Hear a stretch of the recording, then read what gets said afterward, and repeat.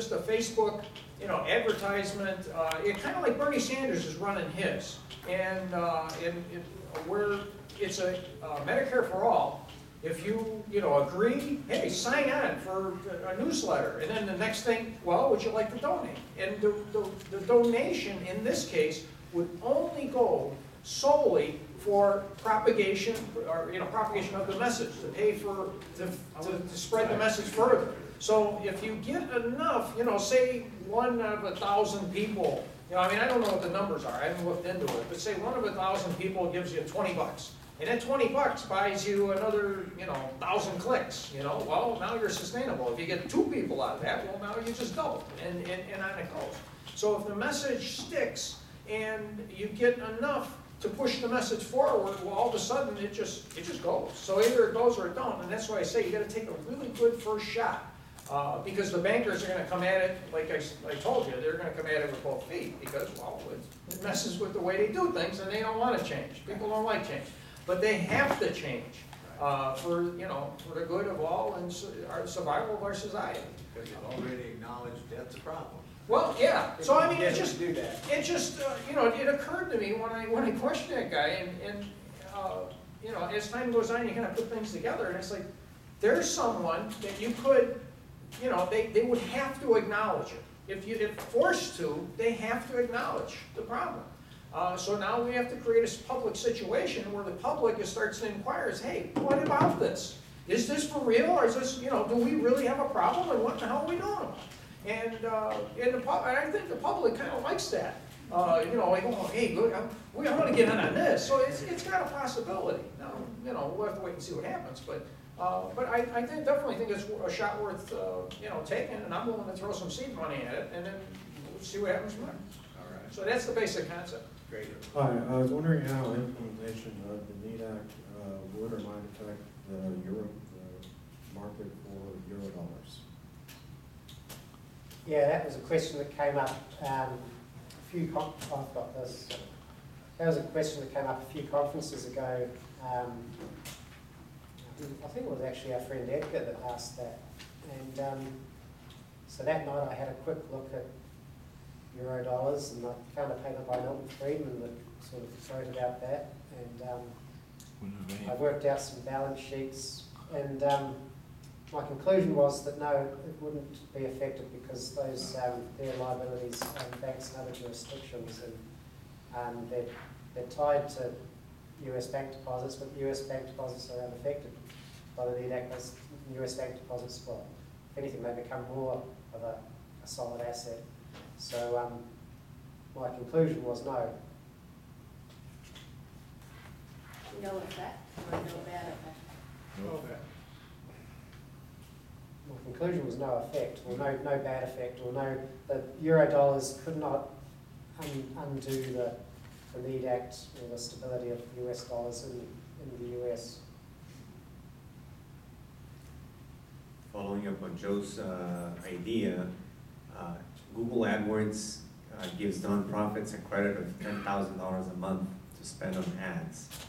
So instead of trying to get it from people, and the keywords would probably not be very expensive. Monetary reform, who bids on those words?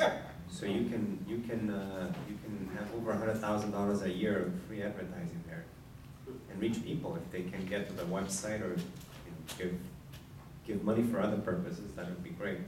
All you need to do is be a 501 C3 and jump through a couple of hoops. I think you got to get verified. Yeah. Wow. Thank you. Good suggestion.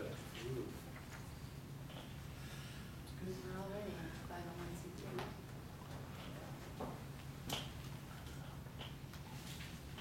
Following up on the taxation question from Professor Tiedemann, it's clear now that most technological innovation and development as a result of government funding, the issue is that there isn't any give back. As a matter of fact, most of the revenue generated is offshore. So, is there any thoughts or plans about if there is investment in research and development, plans for taxation or givebacks from monies allocated and given for development.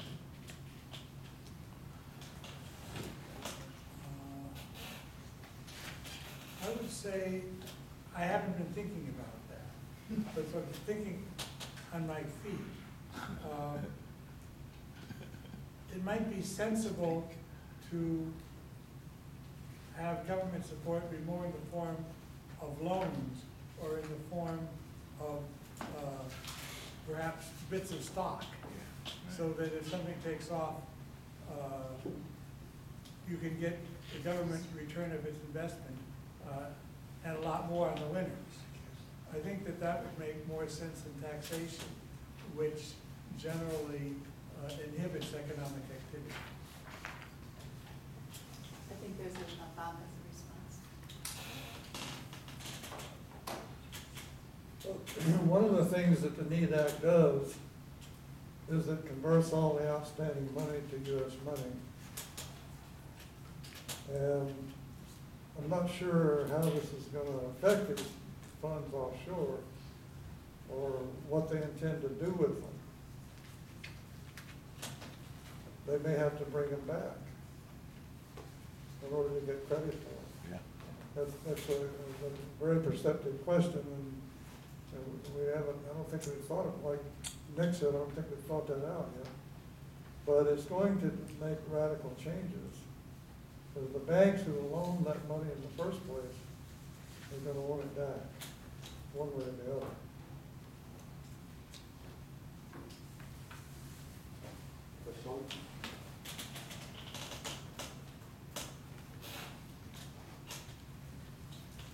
I was thinking about Nick Tiedemann's differences with MA and how to bring things together a little bit. And I try to be a purist, but I'm not, so I might not have a good interpretation. But just Is there a question in that?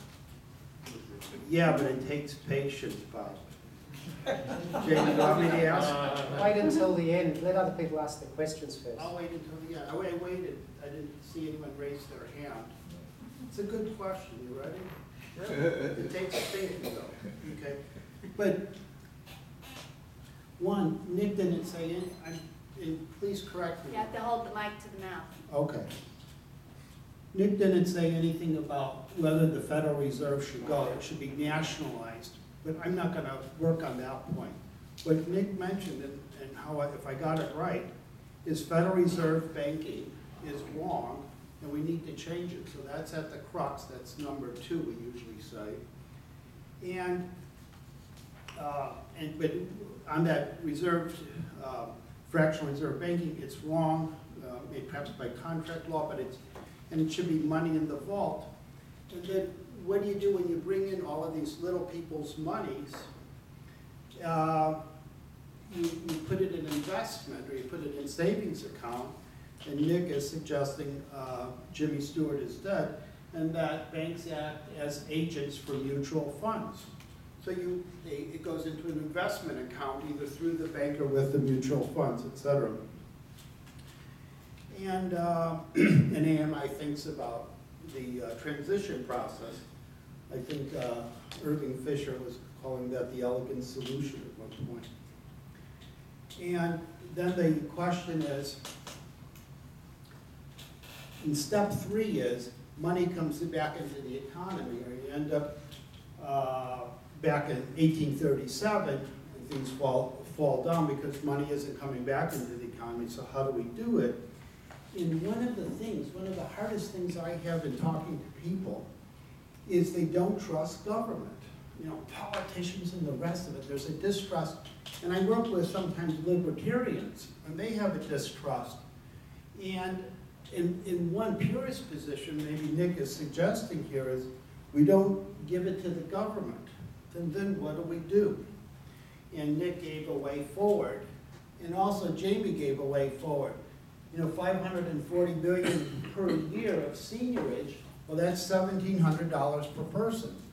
So let's think for a moment. Okay, every one of us, every family member gets $1,700 in their bank account as a loan that they eventually pay back. That more money's put in it, on a nice regular basis in harmony, not too much, not too little, in the right way, then, and then the question is, that comes back to, is that Jamie brings up in his presentation, is what about the infrastructure? What about the transportation? What about, how do you fund universities that aren't being funded now? So then the question is it okay to tax at the state level, municipal level, to get local transportation, to get good local bridges, roads, universities, healthcare at the local level? Is taxation a proper role at the local level to do the things we need? I'm trying to look at where's the balance and harmonies, and what was some purist thinking? Thank you. So quickly, I think that it probably does make sense to have the Fed within the government. I think it doesn't make that much difference, and it's not a high priority issue. But I think that in terms of the question of whether or not they should be serving the public or serving the bankers, they should be serving the public exclusively and not worry about making sure that bankers are satisfied with their work. So I like the idea of having the Fed and the government from that perspective. I think the main reason it wasn't done originally it was to satisfy the bankers to some extent, because people don't trust the public and somehow think the bankers can do a better job of it. And then, with respect to how to deal with the lack of infrastructure, some of you know that I'm also an advocate of land taxation. And one of the interesting things about infrastructure payments is that, to a first approximation, if an infrastructure investment is worthwhile, it raises land rents by enough to pay for itself. That's known as the Henry George theorem, and it's widely talked about in public finance circles. So I think that one of the reasons why we do so poorly on infrastructure is because the people who own the land like the idea of getting their land to be more valuable, and have other people pay for the infrastructure. And if we would just say, no, it's not going to happen unless you pay for it yourself, then maybe we get people to agree that they have to, that it ought to be paid for by those who benefit from it, who are primarily the owners of the land.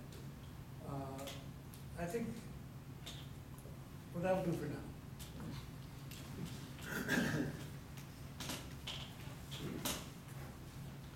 With the government issuing money, it is no longer necessary to tax for revenue. However, we cannot indiscriminately throw money out there, or we would run in, I think, eventually to the quantity theory of inflation, which is utter nonsense under the existing system we have. However, then taxes become a matter of monetary policy and how to keep things in balance. The genius of the debt system, if you can call it that, it is self-extinguishing, but it leaves this overhang of debt, which amounts, the point has already been made here, enslavement. But this is the policy that the monetary policy, or standards that the monetary authority will have to work out. Taxes are no longer necessary for revenue, but they will necessarily become a part of monetary policy, and that will have to be worked out. Now, there's a lot of resentment against taxes, but you have to understand, if you want the benefits, you have to pay for it. I don't think that's unreasonable at all. I have another thought. So I just would add as a response, I think yesterday I commented on the tax question, and I am of the perspective that there's still a purpose for taxes for the social good. it's not needed for the infrastructure, it's not needed for public schools, it's not needed for all sorts of things, but there's maybe for the price of government. We pay for the good of government at the very internal level. But the point I wanted to comment about was Nick, after my talk, he came up and talked about the land taxation piece, and I'm very interested. I think Dan gave a great paper on comparing the Georges and monetary theory. And one thing, so I need to learn more about it, but Nick said it's not either or. It's not instead of monetary reform. It's something in addition. And so the piece of the monetary reform part is, and maybe Joe, he took the microphone, he might be addressing this, but he put together this layout of all of the states in our country and the population of them, and then the percentage of, I think in the NEED Act, 25% of the money goes directly, funnels through to states and municipalities. And that, so he did the numbers on what that equals and amounts to, and and then even after my talk, he pointed out for my little town, if the population is 125,000, that's $36,612,082 a year coming to my town from the NEED Act. I think my public works director is going to be interested in that.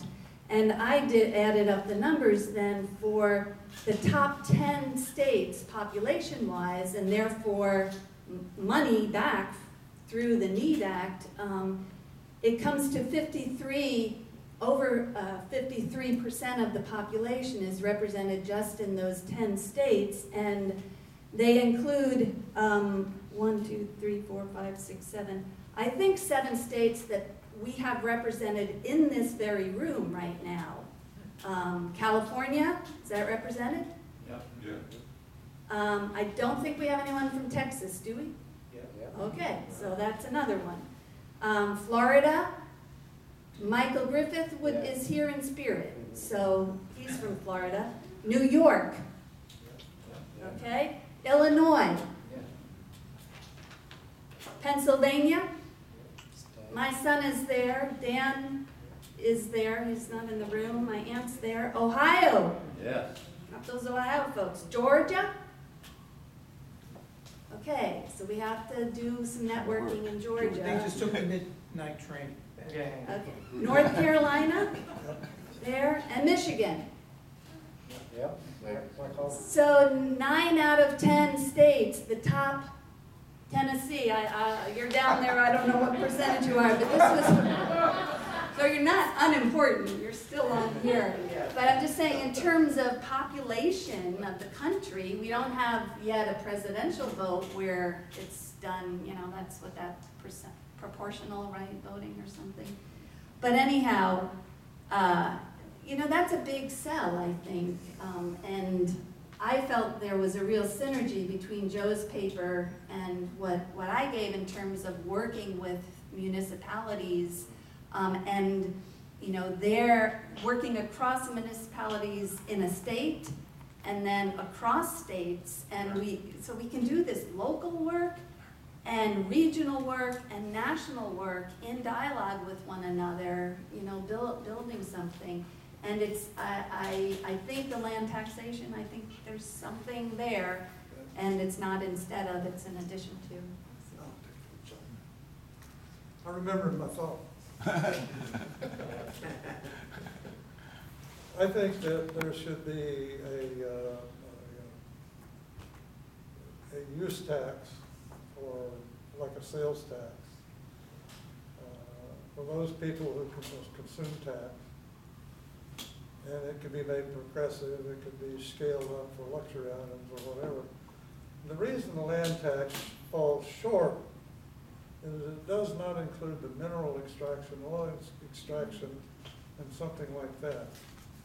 So let's pay the tax on what we consume which is the product of the land and all the resources.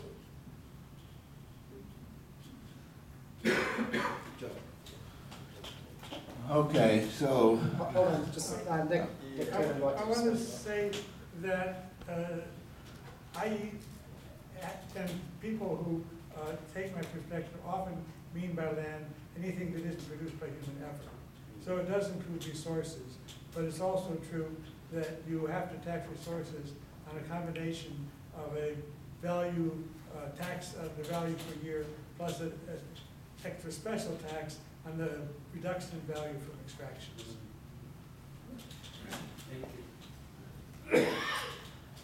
okay, so this is, I'm being real careful here because I never like to disagree with anybody who I feel understands monetary reform, and I'm not disagreeing, I'm asking a question. And the reason that I'm asking this question is because I come here to learn, first of all, and I don't like people to go away from here without the right understanding about this. So, this has to do with whether or not the government needs to continue to tax after monetary reform. Okay? So, what monetary reform does in the transition process is it creates a permanent money supply. Okay? All the money that exists at the end of last year exists this year. All that money is United States money. Right? So if that's true, then how can the government in the following year not tax and create this budget? Because this budget next year, if it's the same, would be $4 trillion. How can we add $4 trillion of new money and not tax people for the rest of it? To me, it can't be done. It can only be done for whatever new money is brought into existence to expand the economy, to grow the economy to what it can be, to what it can achieve. That's a question for you, Bob. Can you restate the question? Yeah, the question is, can we do away with taxation? I wouldn't want people to think that we could do away with taxation, that taxation for revenue is obsolete, or that taxation for revenue becomes an option, of the government to tax or not. You think it should be there? It has to be. I think it has to be there. I think that the way the numbers work, that it has to be there. I'll just preempt Bob a little bit. In our 32-page brochure, we have those 20 frequently asked questions, and one of the questions is, can this do away with income tax? And Stephen's, we talked about that a little bit, and Stephen's answer was that it could move in that direction. Yeah, not direct. But initially, probably not initially. It could move in that direction. I think that's the best answer we can give. We need to do a whole lot of analysis on stocks and flows. And I was just talking about this last night with an economist friend of mine. And at the moment, we need to gather a lot more information to look at stocks and flows. But my initial take is that on an annual basis, the amount of money that the government spends out, there would need to be some revenue as well as money creation. But that's my view. But When we eliminate taxes, unequivocally not, as far as I'm concerned. Okay, I thought you said that before. I thought you said it was an option of the government whether or not they would continue to tax after we reform. No, if I just said that, I misspoke. Oh, thank you. we may be able to have a different sort of tax, not a tax on people, but a tax on resource use, What's the source? a tax on pollution, things like that. Right, exactly. Yeah, the consumer tax is just my opinion. Yeah. I can just make a small comment, just to get a rough estimate of how much money could be created without creating inflation. The Kumhoff paper says that in steady state you can have the rate of growth of the money supply be about the same as the growth rate of the economy. So 4 trillion in a 20 trillion economy would require you to grow at 1/5, 20% a year. Right. That there's no way. But if you're growing healthily after the reform at 5%, let's say, that's $1 trillion a year of new money you can create. Oh. So, it's a significant So it's a tax cut potential. The question of inflation is, Stephen stated was, if you get something from the money, it's not going to be inflationary. Right. If you keep these things in balance. Well, that's what the growth rate of the But- economy but is. But you're raising another question. Exactly, right. And that's the question of exponential growth, Mark, okay? We cannot, I mean, Kenneth Boulding said, only fools and economists believe that you can have exponential growth in a finite world. And I agree with him, except why the redundancy? Only fools believe that. So, we have to, you know, in terms of the environment and extraction of minerals and use of all the assets, we, at some point, are going to have to put a limit on it. Now, nobody's ever talked about this here because I think they're, you know, we're trying to promote the benefits of it. But you've opened up a can of worms there. There is a limit to growth. And you keep, you know, sustainability is good, but I hear this oxymoron, sustainable growth. I mean, come on, it can't happen. If you, first of all, you have to look at the definition of growth, whatever that is. If you take it at GDP, take a look at the studies of Ha-Joon Chang from Oxford. And he studied all the South American countries that were pushing money out there and creating a high rate of inflation, and their growth was higher. So you can't measure the monetary supply by growth statistics because it initiates growth. The more money out there, the more growth you have. So you have to do it only by inflation statistics and asset bubbles. This growth nonsense is undefined properly. And you have to be very, very careful. Or this called balance, whatever that means either, or equilibrium, what that means. It's strictly inflationary. one of the ways that inflation causes growth is by redistributing money from creditors to debtors. Creditors tend to save and debtors tend to spend. And so you get more spending and then more demand for services. So that's one of the things that's going on. Another thing having to do with the possibilities of growth is that we're moving from a goods society to a services society. And you can have a lot of growth in services without depleting your assets. And so that may make growth measured in terms of human value much greater than you might think if you're concentrated on the stuff we have. Yeah, so the measurement is inflation, not growth. I think there are other questions, so I'm just going to briefly say, I think also after monetary reform, we will have the potential at least to have lots of exchange that is not monetized, that need not be monetized. People are working fewer hours, they are making music, art, doing whatever they want to do, and a lot of exchange that need not Doesn't be, hit the growth statistics, is what you're saying. yeah. Anyway. If I may interject here, I think probably everybody in this room is concerned with sustainable growth. That's what Bob was talking about. In a finite world, we can't have infinite growth. And can our ecosystem sustain the growth that we're having? That's the question. We're not talking about it whether it's 10% or 20% or whatever the heck the growth is. The fact is that we're having species extinction now. We're polluting the air above. We're polluting our oceans. And that has to be remedied in whatever solutions we come up with. So maybe look at it as that way. And I'm not worried if the money's going up or the money's coming down or whatever it is.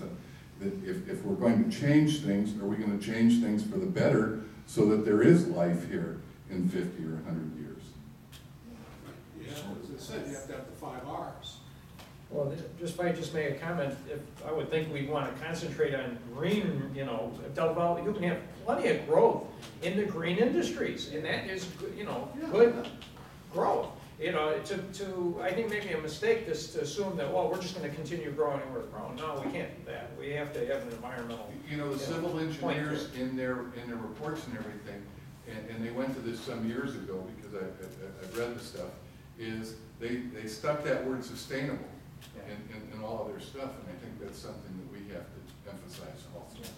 try. Just on the question of growth, I mean, I think at some point we do have to acknowledge this concept of limit and limitation, and something that has not been factored into the whole equation, but what we talk about that I think is connected. Sure, we have money as a factor, but there is also the question of energy. And we have been living off the royalties of, what, 500 million years of concentrated sunlight that we have drilled down and utilized the better part of just over the last couple hundred years. That has spurred this incredible growth, and I don't care what kind of alternatives are out there. It ain't gonna be as easy, and as Howard mentioned before, to develop the technology of the solar panels and the like requires those kinds of energy sources, oil and gas and all that. There's limited supply, limits. So we have to use energy more efficiently. But would it be an understatement to say we have a huge growth deficit that needs to be funded? I mean, we have a lot of people that can work, and we have a lot of work that needs to be done. And that initial funding, I think, the way I picture it, not that I'm any kind of expert about it, but the way I picture it is there's this huge deficit. We have so many people that could work, and so much work, especially infrastructure and green energy, that needs to be done. There's going to be a big boom, okay?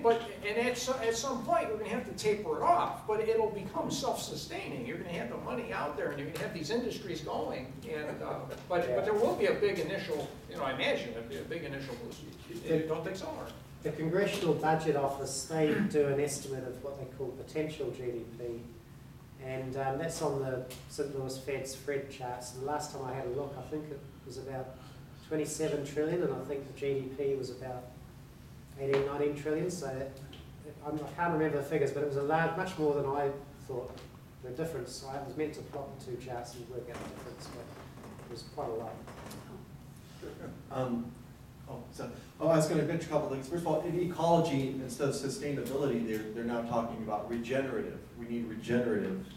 And I think when people talk about growth... One of the 5 R's. Yeah. Right, oh yeah. And so when we talk about growth, a lot of us that are coming from a more environmental perspective, which isn't only the only thing we should be concerned with, obviously, but there is a limit. And as far as I'm concerned, there's a lot of growth that's happening economically that shouldn't be happening. The idea of planned obsolescence, to me, is completely absurd. It makes sense, and even with our monetary policy, I think we should create a monetary system that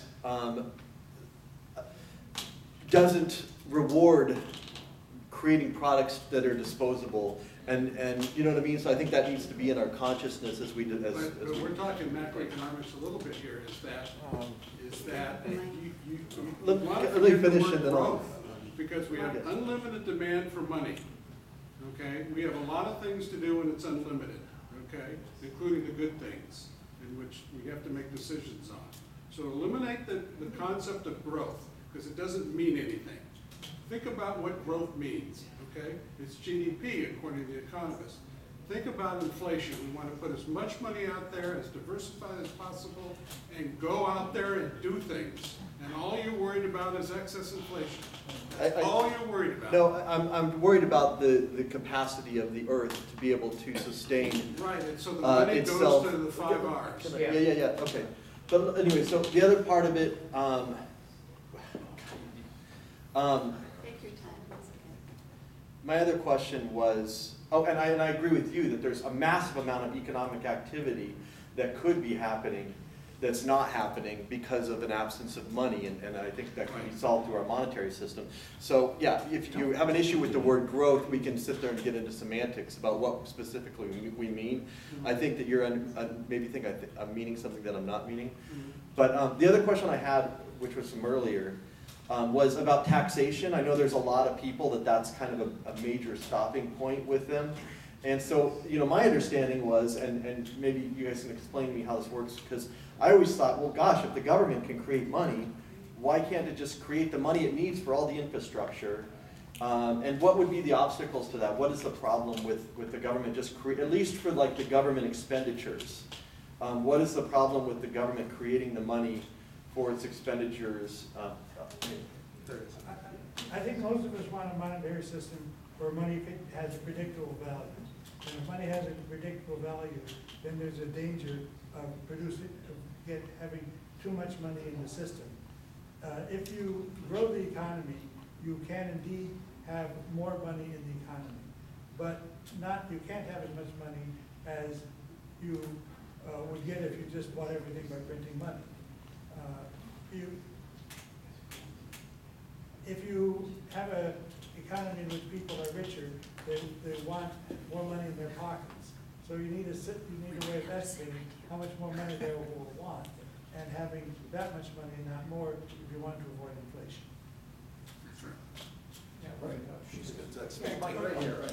I want to make one statement before I pass the microphone.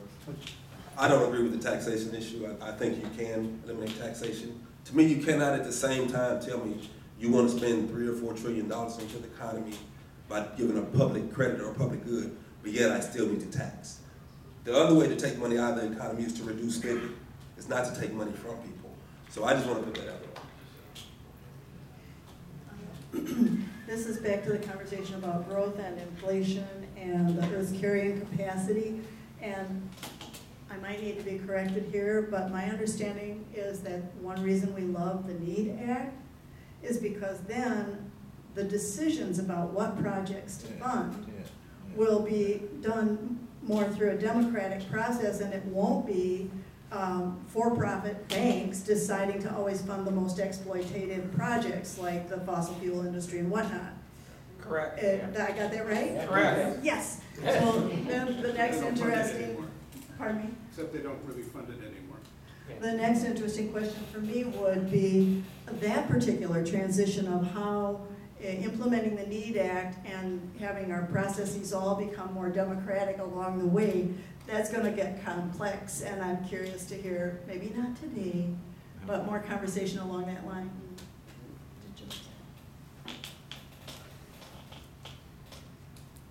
Anybody want to comment on that? Or? She's right about the Well, first. yeah, I mean, obviously we need to improve democracy and participation. We need to improve our participation in democracy in the He's got one on. Yeah. To have the money spent on things that actually produce and therefore are not inflationary and don't create too much trouble with the environment. Yeah, if you're producing something of value, then the value is in the thing you're producing. It's not in the money itself. The money is just like a measure of it. I love that. I would say, Mary, that one thing we have to do is to do it within ourselves. And so AMI has not historically had, I think, democratic processes within it, and yet the spirit of democracy has very much been in AMI. And we're also not limited to get permission from AMI to do whatever we want to do in monetary reform. And yet I think there's some big territory around the governance of AMI and around questions of being a membership organization. There's a lot of stuff there, and we need, I'm speaking personally here, we need to take that on as AMI, or else we don't know anything about that we need to know to live out what you just described. I think there are a ton of other people, other organizations that know a lot more about democracy in practice than I do, and that's not AMI's forte yet.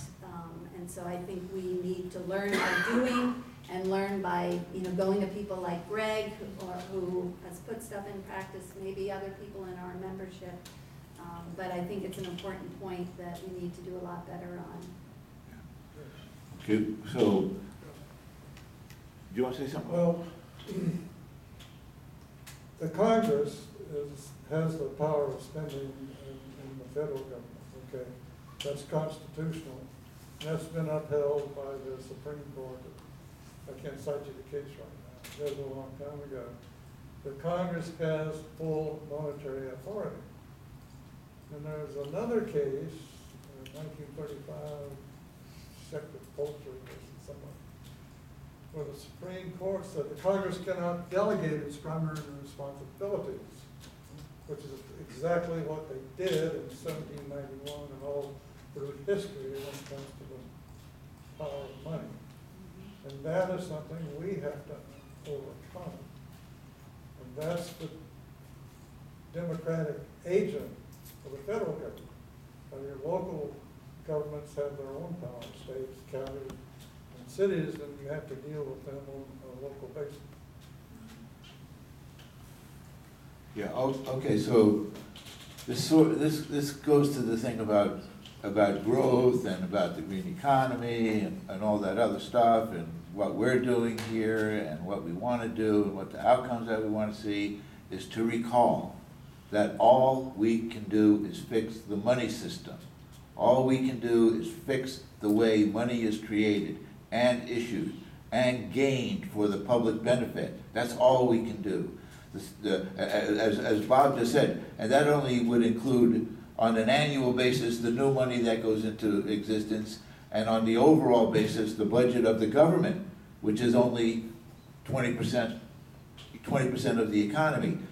And the things that we're trying to prevent with the green economy is the other 80% of the economy, where the money is the destructive force in our society. Okay, that's in the private sector, if you don't mind me saying so. Okay, and what we have to do about that is to set up a government, structure that determines and regulates what happens to the resources that are going to be out there in the economy, and we can do that after we control the people that are in the Congress. But we can't do that by fixing the money system. By fixing the money system, all we can do is fix the money system, which, don't get me wrong, is the biggest thing and the most important thing that we need to do, but we can't solve all those other problems by trying to fix the money system. Those other problems are going to have to be separately dealt with. I disagree. That's everyone. There's overlap. Yeah, there's overlap.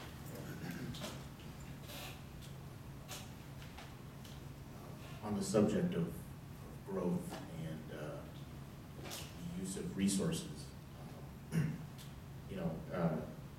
it also is clear that not only is federally funded research and development innovations given over to the private sector, and all the revenue and benefits from those innovations are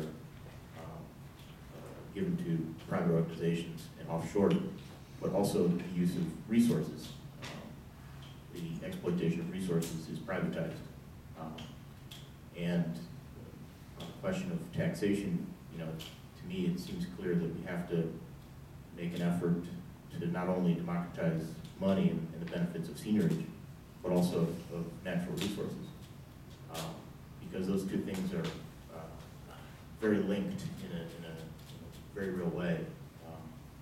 Right now we have a system that privatizes the benefits of seniorage and the benefits of the exploitation of natural resources.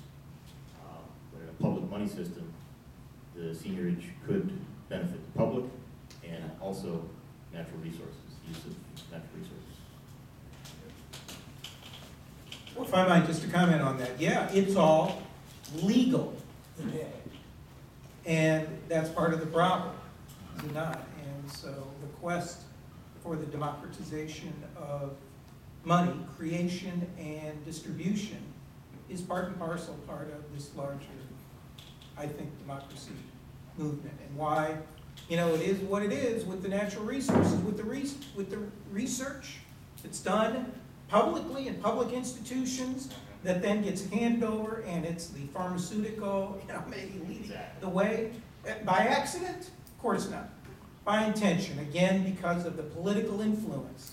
So at some point we've got to incorporate the political influence, particularly from the finance industry, in all of it. And just one fact I did not give this morning about the political influence of the banking and finance industry is the committees. And Jim may have a sense of this. House committees, the size of House committees is sort of in proportion to the power of the House committees and their ability. Well, appropriations, they hand over the money, pretty important. Last time I checked was like 52, much smaller than guess which one? Banking. Financial services, 59 members. And it was enlarged a couple years ago